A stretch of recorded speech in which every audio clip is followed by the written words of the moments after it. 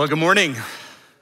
So glad that you made it here this morning. You're with us. And for those of you who joined us online, good morning. We're so glad that you are here. If you have a Bible with you, grab it and let's go to Acts chapter 12, the book of Acts. So New Testament, Matthew, Mark, Luke, John, Acts chapter 12. It'll take us a little while to get there, but trust me, we'll get there in a little bit. As Isaac mentioned, we are in the second week of a sermon series that we're calling Rethink.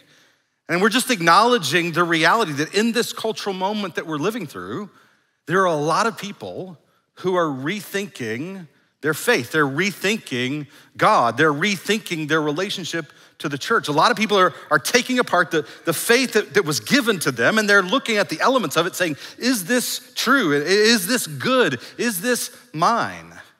And some of you may be in that place in your life right now. We want you to know we're glad that you are here. We think this is a good place for you to be asking those big questions.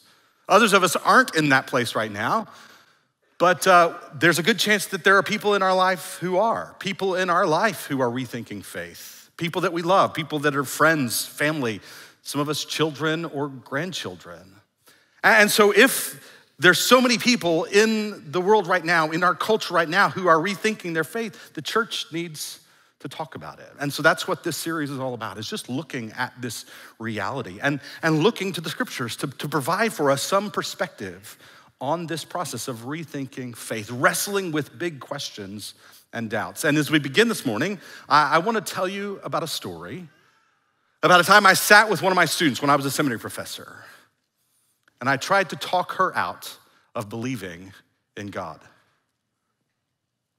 Now, some of you hopefully aren't sitting there going, I knew it all along, the pastor doesn't actually believe in God. No, don't worry, right? Before you get nervous or leave without hearing the rest, I believe deeply in the God of the Bible, revealed preeminently in Jesus.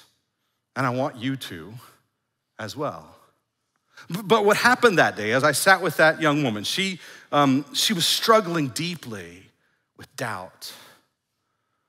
And she had heard me talk about the fact that I have had times in my life where I've struggled with doubt. And so she thought maybe I could help. And as we sat together that morning in that coffee shop, she just began to share her struggles, the issues that she was wrestling with regard to God. And as I listened to her describe for me God as she understood him, I realized that part of the problem was that she had come to embrace a distortion of who God really is. A distortion of the God of the Bible preeminently revealed in Jesus. And so as gently and lovingly as I could, I tried to persuade her to stop believing in that God. Because some gods are worth disbelieving. And there may be some of you this morning who would say, I'm in one of those seasons where I'm wrestling with questions or I'm struggling with my faith. I'm rethinking my faith. And it may be that some of the struggle that you're facing is because you've been given a distorted view of the God of the Bible, preeminently revealed in Jesus. Maybe you have embraced and therefore are struggling with a distorted view of God. And so this morning, as gently and lovingly as I know how, I want to invite you to stop believing in that God.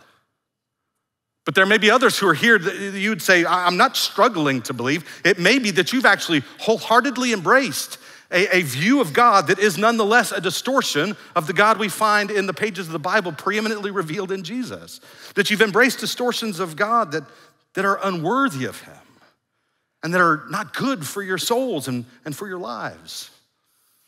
And so this morning, I want us to look together, I want us to think together about what I have found through my years of ministry to be what I think are the three most prominent distorted views of God, and to try to gently persuade you to stop believing in those gods.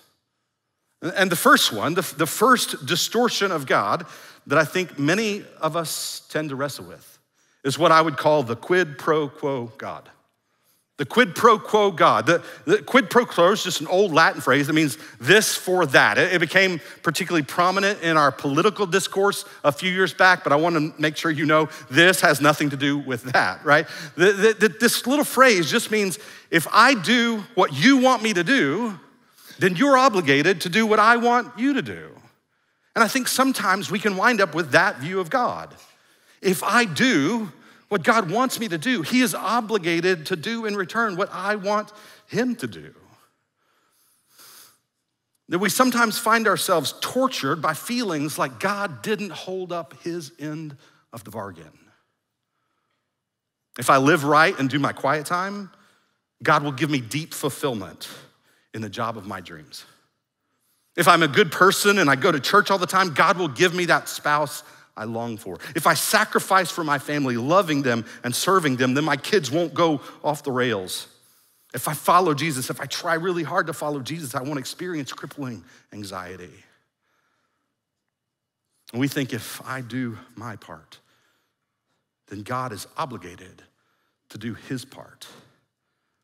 And then when God doesn't come through, when things don't look the way we thought they were supposed to look, when things don't feel the way we thought they were supposed to feel, then I struggle to believe in God. But friends, the God of the Bible, preeminently revealed in Jesus, is not the quid pro quo God. You see, the quid pro quo God reduces life with God to a kind of cosmic give and take and actually winds up becoming another form of the prosperity gospel, but this one not having to do with the size of our bank accounts, but the circumstances of our lives. The God of the Bible, revealed preeminently in Jesus, isn't the quid pro quo God. The quid pro quo God is the God of the law of karma. But that's not what we find described in the scriptures about the nature of God. You see, billions of people in the world today have religious worldviews informed by the law of karma. You get what's coming to you. And tragically, many Christians wind up embracing that kind of view of God. And to be sure, the Bible teaches that what a person sows, they will reap. There are consequences for our actions. And yet, we fundamentally misunderstand the God of the Bible preeminently revealed in Jesus if we understand him to abide by the law of karma. Because this, friends, would not be good news for us. You see, the Christian doctrine of sin simply says that we fall short of God's highest standards for our lives. That we turn away from God's deep desires and expectations for us. And if that's the case, I, for one, have no problem believing in the Christian concept of sin because I fall short of my own highest expectations for myself all the time. Right? I turn away from my deepest desires for who I really want to be all the time. And if the quid pro quo God was true, this would be profoundly bad news for us. And yet, we see something very different about the God of the Bible, preeminently revealed in Jesus. Think about what the psalmist says in Psalm 103, verse 8. The Lord is compassionate and gracious, slow to anger, and abounding in love. He will not always accuse, nor will he harbor his anger forever. He does not treat us as our sins, he does not treat us as our sins deserve, or repay us according to our iniquities. He is not the God of karma. You see, in this passage, we see the way that the God of the Bible reveals himself over and over and over again. When the God of the Bible reaches for words to describe himself, those words are compassionate, gracious, slow to anger, abounding in love. And it says he will not be angry forever. The reality is sin makes God mad. He gets angry at sin, but he gets angry at sin because he loves you and me. God hates sin because he loves us and desires something so much more for us. And yet he does not treat us as we deserve or repay us for our iniquities. The God of the Bible isn't the God of karma, but the God of grace. And this is what Paul captures in Romans 5, verse 6 through 8. Where Paul writes, you see, at just the right time, when we were still powerless, Christ died for the ungodly. Christ died for those who failed to live up to their own highest expectation, much less God's. Christ died for the ungodly. Very rarely will anyone die for a righteous person, though for a good person, someone might possibly dare to die. But God demonstrates his love for us in this. While we were still sinners, Christ died for us. that the God revealed in the scriptures and preeminently in Jesus is not the God of karma, but the God of grace. Grace, a favor that is unmerited, that is unearned, a love that can never be deserved, but is given freely, that is lavished on us in Christ, the Bible says. The God of the Bible, preeminently revealed in Jesus, is not the God of karma, but the God of grace. The quid pro quo God does not exist and is worth disbelieving. Second is what I would call the security guard God. The security guard God. A number of years ago, before Kim and I were married, she worked as an overnight security guard in Fair Park, downtown Dallas. Right? She was armed with a purple shirt and a walkie-talkie, and given a list of codes to call out in the walkie-talkie if she encountered something. Apparently, a 1054 was finding a dead body. Thankfully, she never had to call in a 1054. But she's walking around the perimeter of the building at 2 o'clock in the morning as a security guard with a purple shirt and a walkie-talkie. Now, this was just a little bit before Kim and I were married. I have a picture here to show you of the day that we were married. So if you ever wanted to know what Pastor Barry would look like if he shaved his beard, pretty much just exactly like that. But look at that smile. Is that smile gonna intimidate anybody at 2 o'clock in the morning in the purple shirt and a walkie-talkie? No. The security guard, the whole point of being a security guard is to watch, to make sure nothing bad happens. And I think that that's the way we sometimes distort God. As though God's job is just to watch over things and make sure nothing bad ever happens, to watch over my life and to make sure nothing ever bad happens. And so when we have that kind of distorted view of God, no wonder we struggle with this idea, why would God allow bad things to happen to good people?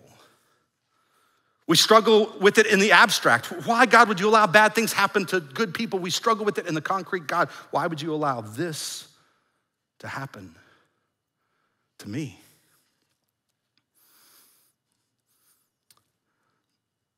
But the God who doesn't let bad things happen to good people is not the God of the Bible, preeminently revealed in Jesus. In fact, the heart of the Christian story is that the worst thing imaginable happened to the best person imaginable, right? The worst thing imaginable happened to the best person imaginable. The cross, crucifixion, the worst punishment that human beings have ever devised, the worst form of execution known to humankind, happened to the best person, the incarnate Son of God. At the heart of the Christian story is that the worst that could possibly be imagined happened to the best person imaginable. Look with me at this story that's told in Acts chapter 12. Acts chapter 12, the context here is this is not that long after Jesus is crucified, resurrected, the church is born, and Peter is captured. Peter the apostle, one of Jesus' earliest followers, is captured and is thrown into prison. And in verse 5, we pick up and it says, so Peter was kept in prison, but the church was earnestly praying to God for him. Right? The church gathered and they were earnestly praying for Peter's deliverance. They were praying for a miracle. God, get him out of prison. And what you read, if you read the following few verses, is that they got what they asked for. Peter got a miracle. He was delivered. And then we pick up in verse 11. Then Peter came to himself and said, now I know without a doubt that the Lord sent his angel and rescued me from Herod's clutches and from everything the Jewish people were hoping would happen.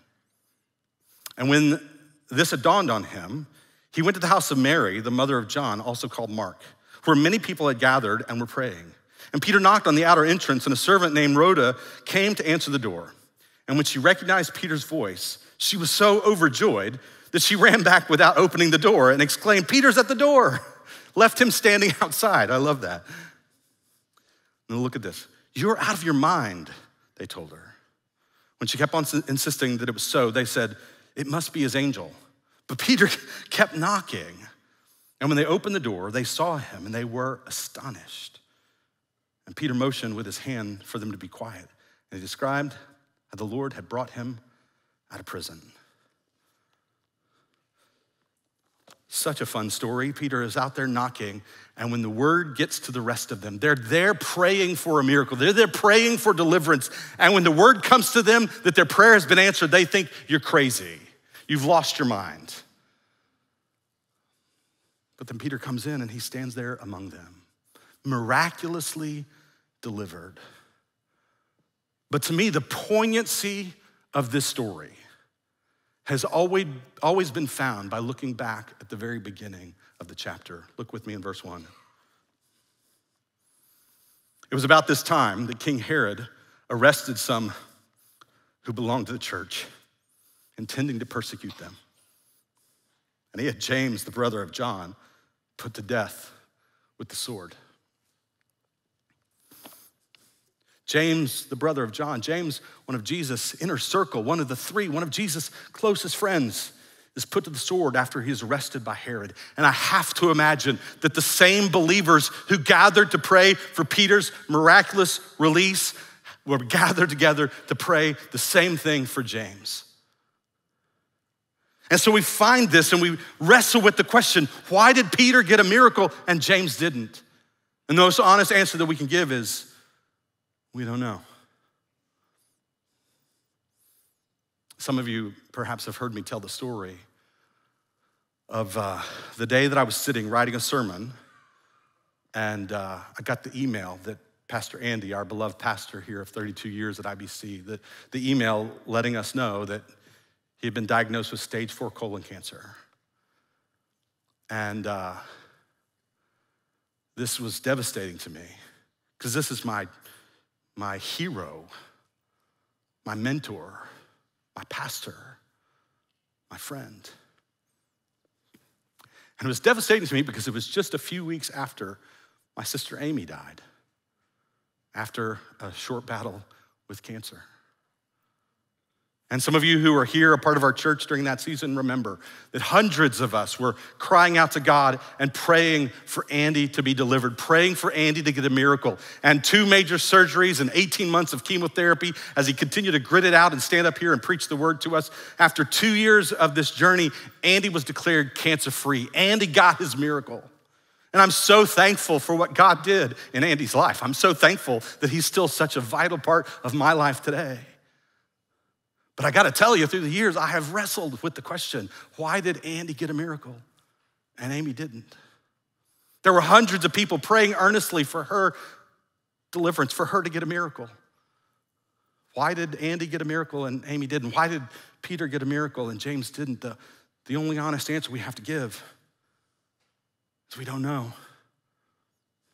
But here's what I do know. At the center of the Christian story is that the worst thing imaginable happened to the best person imaginable. And that doesn't make my questions go away. It doesn't finally resolve all of those questions, but it helps me to trust in the God of the Bible, preeminently revealed in Jesus, no matter what comes my way. You see, friends, the Bible never belittles human suffering, but it never ignores it either. The Bible takes very seriously the reality of our suffering. The heart of the story is that the God of the Bible, preeminently revealed in Jesus, has entered into our suffering, has taken it upon himself on the cross, has triumphed over it through his resurrection in order to secure for us a hope beyond it. The security guard God does not exist and is worthy of disbelieving. Finally, the guilt trip God. The guilt trip God. We've all experienced a guilt trip, right? It's when you try to manipulate the behavior of someone by causing them to feel guilty. Right? And it's as though they say, if I can just get you to feel enough shame, then maybe you will change, maybe you will behave, maybe you will act the way I want you to. And some of us see God that way. As though if we just feel guilty enough, as though if we just feel enough shame, then maybe we'll behave. The guilt trip God is all about behavior modification, sin management. The guilt trip God is the God of shame. And this was the God that my student that day was struggling to believe. The God that I invited her to stop believing in. The guilt trip God is always disappointed in you, leaving you constantly disappointed in yourself. The guilt trip God is the God of shame. And now hear me, feeling shame is not inherently bad, it is inherently human. And feeling shame is not inherently bad because it can keep us from doing shameful things. But I don't think God ever uses shame.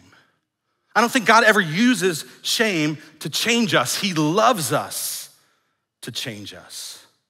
I don't think God ever uses shame to make us Christ-like. He loves us into Christ-likeness.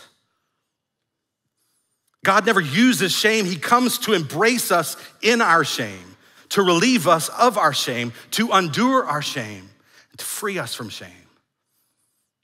I believe we see something really powerful about the character of God revealed in the Bible all the way back at the beginning of the story. All the way back in the beginning of the story in Genesis chapter 3, where we see these words in verse 9.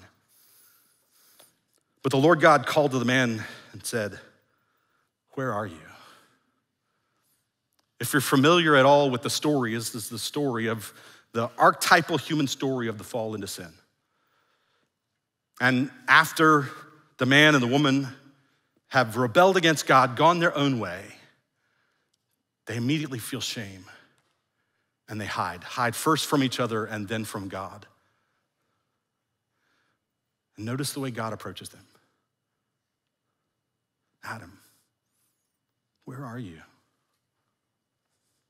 I've talked before about my son Pearson when he was little, and I'll try to get through this illustration without breaking down because he's the one we just sent to New York City a few weeks back. But when he was little, he's the real feeler of the family. When he was little, if he would get in trouble, if he'd done something wrong, he would feel shame and he would run and hide. And the problem is he didn't really have that many good options for hiding places. He could hide behind a dresser in his closet, he could hide underneath his bed, or he would go into the bathroom and pull the shower curtain. And when I was at my worst, right, if I was mad at whatever happened and I was not in a good place, I was at my worst, I would come busting in that room and I'd say, "Pearson, come out right now, I know where you are." But when I was at my best, when I was more like my Heavenly Father, I'd come into the room, I'd say, "Pearson, where are you, buddy? Come on out." And God doesn't come busting into the scene saying, "Adam, come out, I know where you are." He says, "Adam, where are you? What is this you've done?" It's an invitation to relationship. God never uses shame, but he comes to embrace us in our shame, to relieve us of our shame, to undo our shame, to free us from shame, and to lead us into life change. Eugene Peterson captures this in his rendering in the message of Romans 2:4 that says, "God is kind, but he is not soft. In his kindness, he takes us firmly by the hand and leads us into radical life change." The rendering in the NIV is, it's the kindness of the Lord that leads us to repentance. And it's interesting, the Greek word for repentance there, it's the word metanoia. It means a change of mind. God leads us through his kindness to radically rethink our understanding of who he is. He is the God who lavishes his grace upon us, who loves us in our shame and leads us into life change, not through shame, but through love. Friends, the guilt trip God does not exist and is worth disbelieving. You see, I think that we oftentimes find ourselves struggling to believe in God, but we wind up struggling to believe in distortions of the God who is revealed to us preeminently in Jesus Christ across the pages of the Bible. We wind up with distortions of God, believing in the quid pro quo God, the God of karma. You get what's coming to you. Or we wind up believing in the security guard God who doesn't let bad things happen to good people. Or we wind up believing in the guilt trip God who shames us into life change. But friends, none of these None of these are the God of the Bible revealed preeminently in Jesus. All of these are distortions. And so, I lovingly but gently invite you to stop believing in those gods, because some gods are worthy of disbelieving. And I invite you this morning to place your deep confidence in the God of the Bible, preeminently revealed in Jesus. Let's pray.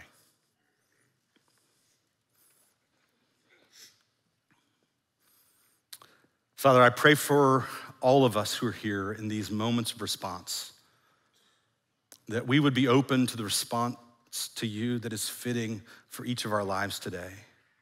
That your Spirit would move in this place, in this time, causing us to bring ourselves fully before you, Lord. And if there's any here who today needs to be the day that they embrace by faith who you are and what you've done by sending your Son, the Lord Jesus, to come to earth as a baby, to live a perfect life, to die on the cross and to be raised again on the third day, that through trusting in him, we might have the hope of forgiveness and the promise of eternal life. God, if today needs to be the day for somebody in this room to embrace that story as their own, to embrace that truth by faith, God, would you move them to respond?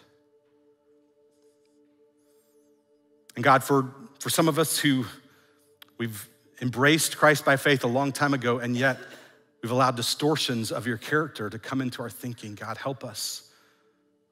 Help us to let go, to stop believing in distortions of you, and to trust deeply in your character.